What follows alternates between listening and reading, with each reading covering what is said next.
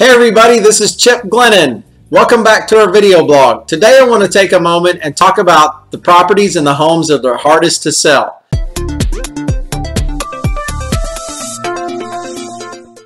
Before we get into our video, I want to point you out to a couple of important resources here on our page.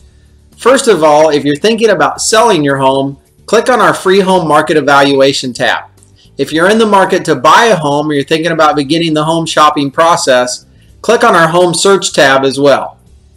Back on our topic now, which homes are the hardest and which properties are the hardest to resell? And so I made a list here of a few that I just want to talk through with you, and some of you will recognize a few of these, but probably the first thing that popped in my mind of the hardest homes to sell, and over 1,900 home sales that my team has successfully closed. Odd shaped houses or odd properties in general are usually a challenge, and we've sold plenty of those. Over the years, you know, we've sold properties like schools that were closed down that, you know, were not an easy end user to find for something like that, but we successfully got those properties closed. Oddball shaped pieces of properties that are not perfectly squared or don't have a lot of road frontage sometimes can be more challenging to sell, and but you know, there's always a strategy for every property. And the guy that taught me this business, he told me one time, you know, there's a butt for every chair, and I'll never forget him saying that. There's always somebody who wants a property,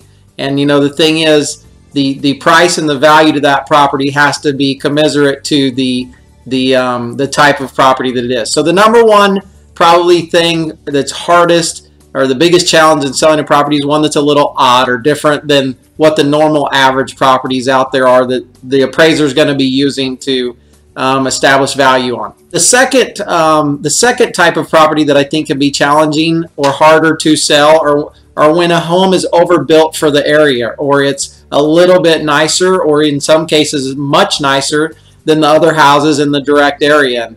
And sometimes that can be problematic from an appraisal and a lending standpoint to hit the valuations when the home is over improved or overbuilt for the area. We've sold plenty of homes like this. It's just a matter of making sure that our seller understands the challenges from a borrower's perspective and from a lender's perspective when we get to the appraisal, if in fact it does bring more in line what it might if it was in a similar neighborhood with similar size homes. The third thing I think that can be challenging and make a property harder to sell, or when we have clients with unrealistic expectations.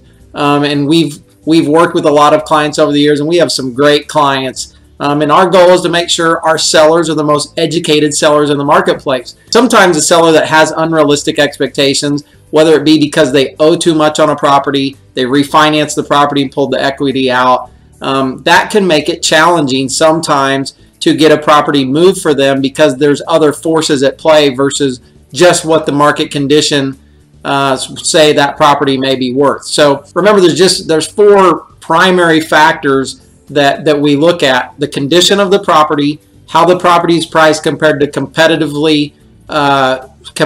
properties. The location of the property is the number one factor, and then of course the marketing that's thrown towards getting the property sold. The fourth thing I would say for the most challenging property is a property that just is not prepared or staged properly to hit the market for buyers to look at. What you've got to remember as a seller is buyers are competitive shopping. They're out there comparison shopping your home to other properties available. So if a home isn't properly prepared, showroom ready, just like that brand new Mustang GT or Corvette that's sitting on the showroom floor, tires are armor-alled, smells good, looks good, whether it's used or new, it has to be prepared to hit the market. And for a home, one that's been professionally staged and is really showroom ready, is going to attract the highest possible offer and bring the top dollar. Sometimes the thing that can make a home hard to sell is when we aren't able to give buyers reasonable access to the property. Sometimes, and there's good reason at times, sellers don't allow buyers to see it during normal showing hours, which is typically during dinner time after work. And if we have a daytime sleeper or things like that, that can make a property obviously challenging to sell. The sixth thing would be when we have a property or a client who's unprepared for the process expectation-wise.